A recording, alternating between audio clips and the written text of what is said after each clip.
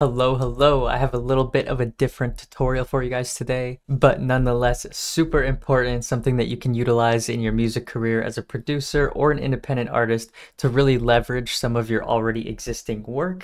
What we're going to be doing is turning either our beats or our songs into a slowed and reverbed version. You might have seen a lot of bigger artists doing this recently as well. So I'm going to show you two ways that you can do it yourself. First way is a lot more flexible, more in-depth, takes a little bit more time, but make sure you stick around for the second way because it's sort of like a cheat code. But without further ado, let's get to it. So what I have here is a beat that I previously made. This is a pretty slow BPM guitar beat.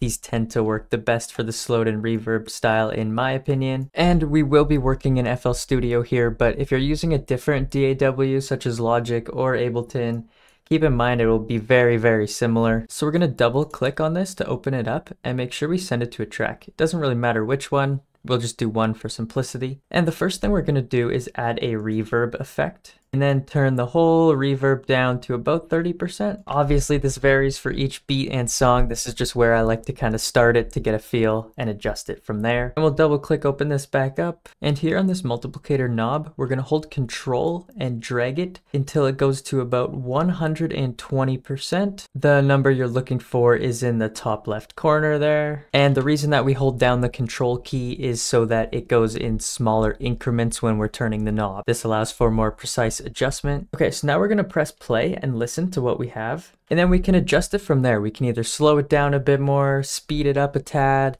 add more reverb.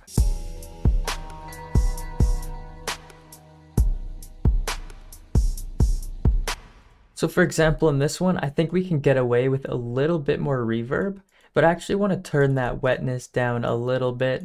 And I'll even add an EQ here. I'm going to add the 20 Hz and 18 kHz cut preset. And that'll just kind of get rid of the really low lows and the really high highs that are kind of muddying up our sound here.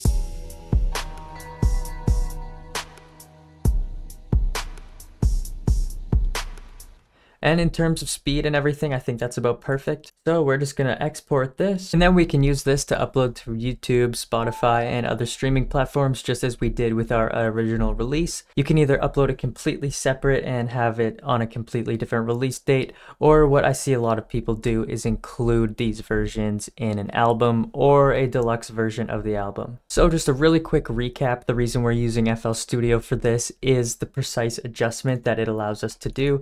If you aren't happy with the speed, just hold that control knob and you can really precisely adjust for the exact speed and sound that you're looking for. This next method we're going to use, while it is a bit more simple, it's not going to have as in-depth controls. So it's up to you, whichever method suits your needs best. So this next method here is actually a website. It's called Slowed and Reverb Studio, and it's super easy. All you got to do is click choose an audio file to get started. It'll take only like 10 seconds to load up here, and then really similar to FL Studio, you just control the speed and reverb effects here. I find the quality doesn't sound quite as good when doing it through here, and again it doesn't allow for as precise adjustments. As you can see here, you're working in 0.5 increments and 5% increments, as opposed to FL Studio you can do any increment you want, as well as add other effects such as delays. But I'll take a listen here to show you what this generates.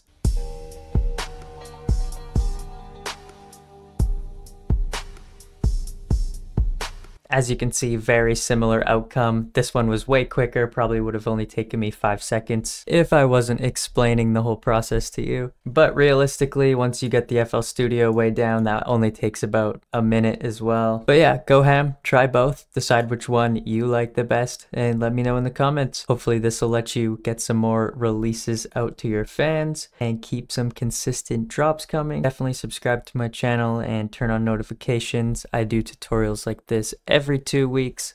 Let's get it. Thank you so much for watching.